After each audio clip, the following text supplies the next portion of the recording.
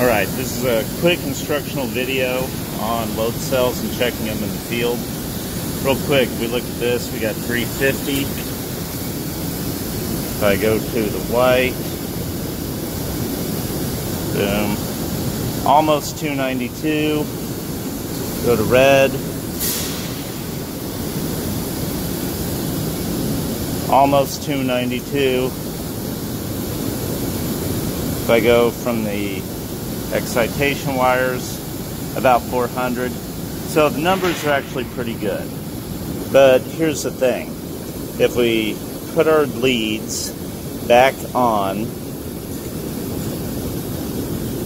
the signal wires and we grab our test box, there's a portable power supply, any type will work.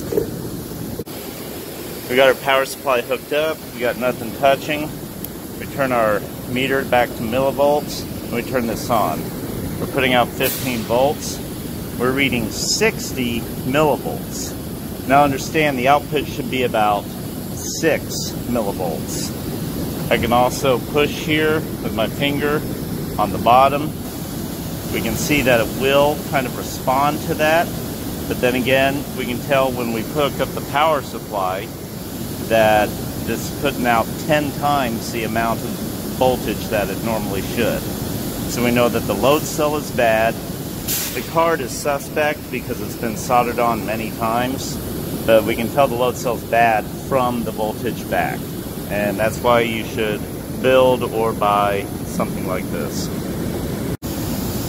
Alright, this is part 2. I've replaced the load cell properly this time.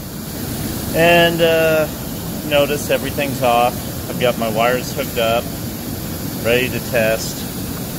I energize, we got the 15 volts, and now because it's on its side it's reading low, but if I put my hand down here and push against it, you can see the load cell respond. So with just a little bit of weight around there, this should what it'd be if it was hanging vertically.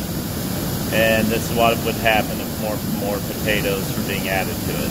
This is the value you're looking for. Laying flat on the table, 1 millivolt, that's fine. Pushing against it, you'll want to see it respond. And do everything your hand's doing. Just putting pressure just a little bit between the body and the bottom.